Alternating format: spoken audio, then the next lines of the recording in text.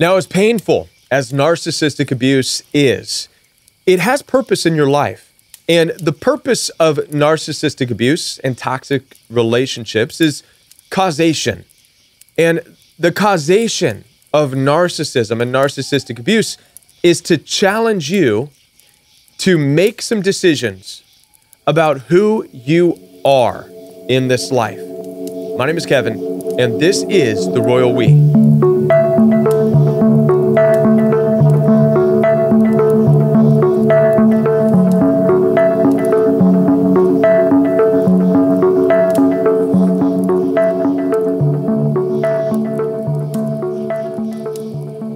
Now, this is a difficult message.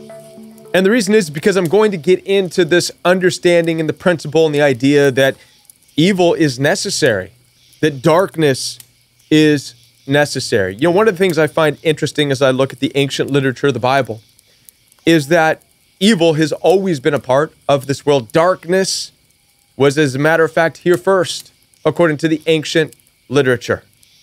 And it's because of the darkness, it's because of the absence, it's because of the void, if you will, in this life. And by the way, narcissism and narcissistic abuse is a result of a void in people's lives. It is the absence of goodness. It is the absence of patience. It is the absence of empathy. Is it not? This is what narcissism is. And so when we look at the ancient literature of the Bible, the ancient people were trying to give us this message that the absence always existed first. The absence of things existed before the response to absence. Let's check this out and take a look. In the beginning of our story, when the earth was created, it said that the Spirit of God hovered over the surface of the deep. And the deep of the world was dark and void and chaotic. This is narcissism. This is abuse, if you will. This is chaos. And so as a result, we have the causation here. The result, this darkness was the causation for what? God said, well, let there be light. So light became the answer to darkness. And now watch this. God called the light good. So he defined the difference. And so you have two complete opposites. You have the darkness, you have the wickedness, the evil, if you will, and you have, which is a causation, and you have the response, which is light, which God calls good. And now this right here is the foundation for everything on this planet. For everything that we come across, there is causation. Because you cannot have daytime unless it is a response to nighttime. Right? There's no day without night. Right? Bad is the causation for good. Do you follow me? Darkness is the causation for light.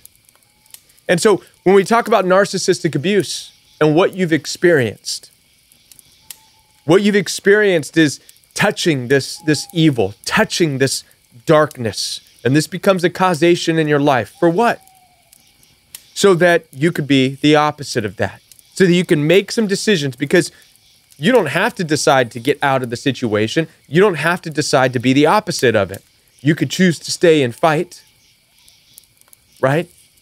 But nonetheless, the causation, the differences exist. There's narcissistic abuse and there's non-narcissistic abuse. Should you choose to fight with narcissists, you are pressing in towards the narcissistic abuse side, towards the darkness, if you will, right?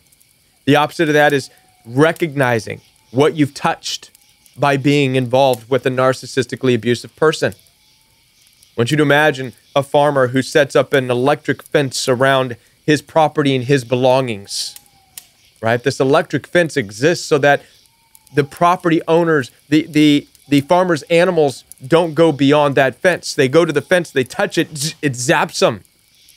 Well, in your life, you have been founded, if you will. Your life is owned, if you will, by principles, values, and morals. Who gave you these principles and values and morals, by the way? I believe it's God above. And so he's set the perimeter around you, the boundaries, with an electric fence, if you will. Narcissistic abuse represents that electric fence. You started to wander off when you met the narcissist. You saw something on the opposite side of the fence. You saw that darkness, whatever that world offered. And make no mistake about it, we get lured into abusive relationships because we see something that looks different than what we're used to on our side of the fence. We're used to goodness. We're used to these values and morals. And what we see is a different way of living. And we say, oh, well, that looks kind of interesting, right? Where there's a lot of weird things going on. And so we get closer. And then when we're touched by narcissistic abuse, it's like hitting that electric fence. Yikes. It hurts. Heart stops. You get scarred. Maybe even fall over and pass out. All kinds of stuff. Bad things happen from touching that electric fence. Okay?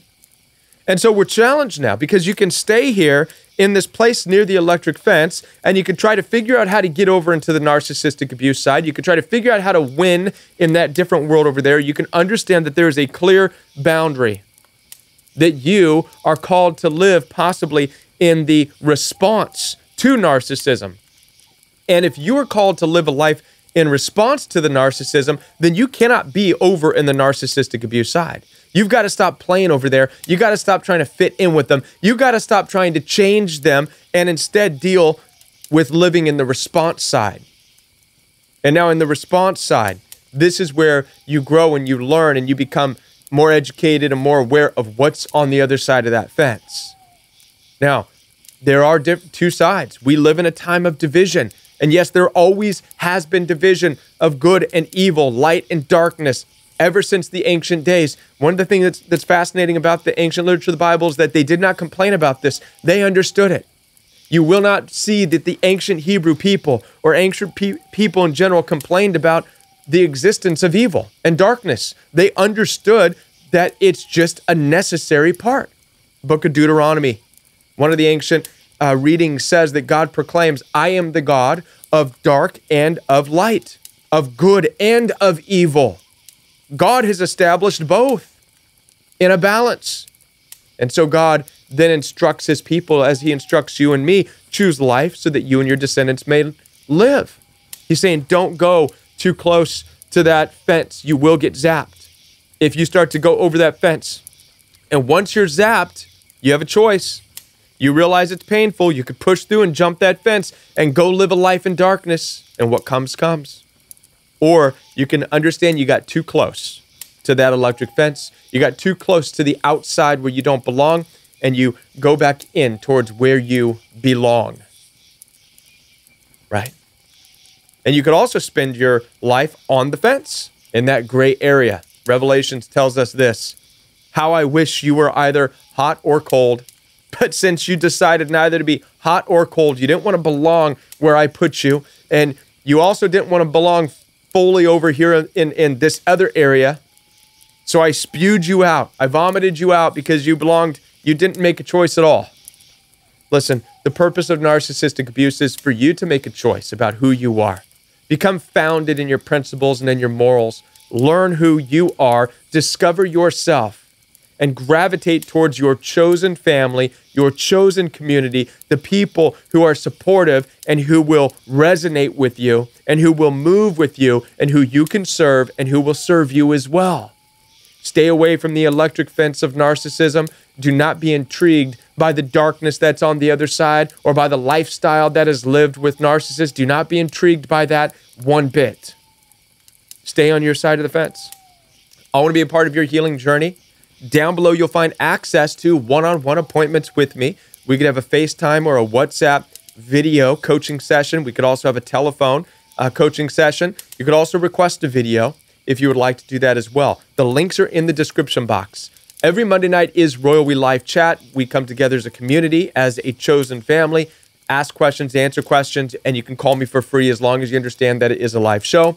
Saturday morning is Royal We Fellowship. This is an all-new in-depth Bible study where we are exploring the ancient literature of the Bible and applying it to our understanding that the world is toxic and narcissistic. It's unlike any Bible study you have been a part of. This is every Saturday morning, every Shabbat at 9 a.m. Central Standard Time. You can find links to these channels and much more down below. So head on down there,